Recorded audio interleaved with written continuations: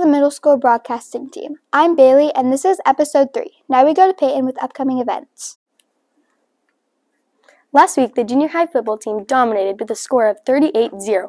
Also last week, the junior high volleyball team took another W, with the C team losing the first and winning the next two, while the B team won the first and lost the second, but they fought back, winning the third 16-14. The A team won sets 1 and 2 with no need for the third.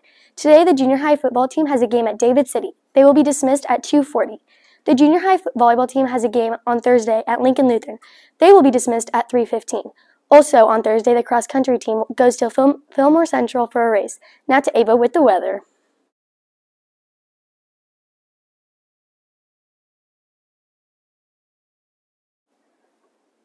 Monday through Friday are mostly sunny, which leads into Sunday which has a couple of showers. Next is Bailey for national holidays.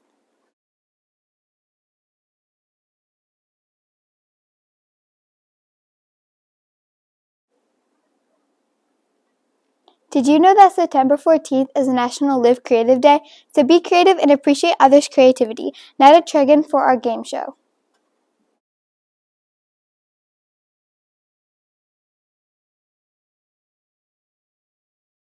Today I thought it would be fun if we added a new segment to our show. Today we are going to be playing Guess That Teacher. We are here with Carter.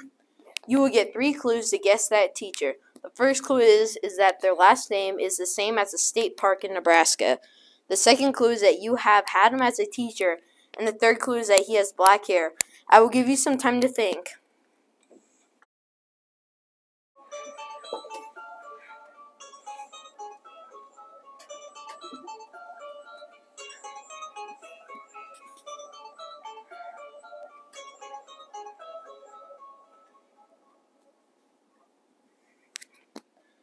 Okay, Carter, what's your guess? Mr. Mahoney. Good job, Carter. Now we're to Peyton with the joke of the week. No.